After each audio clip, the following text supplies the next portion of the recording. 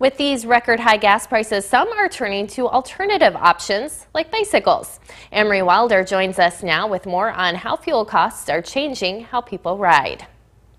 Yes, Marissa, the nicer weather makes biking a feasible option to get around.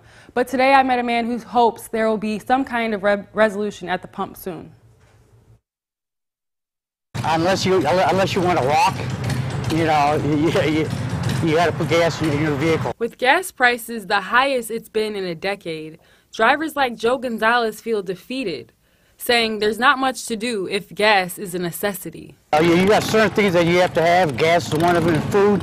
At the end of the week, when money's running short, it's either basically gas or food. Gonzalez admitting filling up lately is taking a big chunk out of his family's budget. For both cars, it's roughly like $100, like $60 a piece, and it's like every 3 days. Because we're mobile, you know. It's summertime. Everybody wants to be out. As the temperature heats up, some people have found another way to get around: bikes. Sam Abruzzo owns the Bicycle Connection. He's seen an uptick in customers coming in trying to escape the rising gas prices. Not as busy as it was back in 2020, but it's busier than it was in the past, for sure.